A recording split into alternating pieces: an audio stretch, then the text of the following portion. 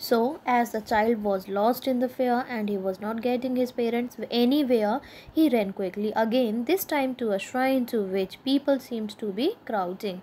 Every little inch of space here was congested with men, but he ran through people's legs, his little sob lingering.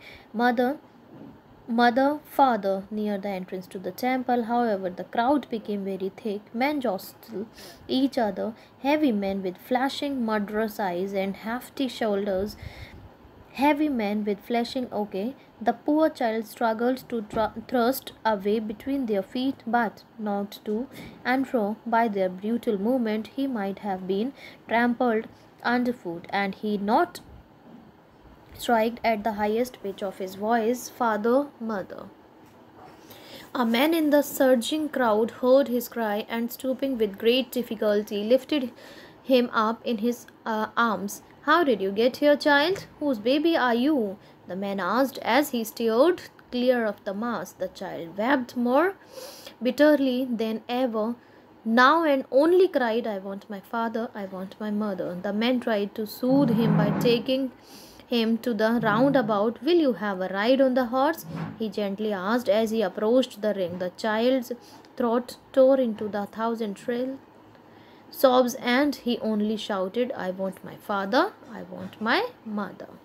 So this was the man headed towards the place where the snake charmer still played on the flute to the swing. Cobra, listen to that nice music, child, he pleaded. But the child shut his ears with his fingers and shouted his double-pitched strain, I want my father, I want my mother. So, would you like a rainbow again, he was asked. Rainbow-colored balloon, he persuasively asked. The child turned his eyes from the flying balloons and just sobbed, I want my father, I want my mother. So the man, still trying to make the child happy, bore him to the gate where the flower seller said, Look, can you smell those nice flowers, child? Would you like a garland to put around your neck? The child turned his nose away from the basket and reiterated his sob, I want my mother, I want my father. Thinking to humor his disconsolate charge by a gift of sweet, the man took him to the counter of the sweet shop. What sweet would you like, child?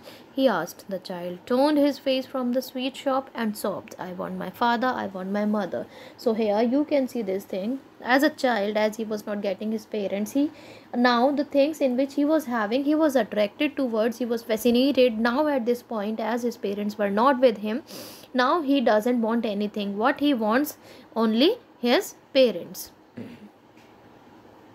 So here we can see this thing. Okay, now the chapter will be clear to you. Okay, understand this chapter better and get ready for your UT. Thank you so much for watching.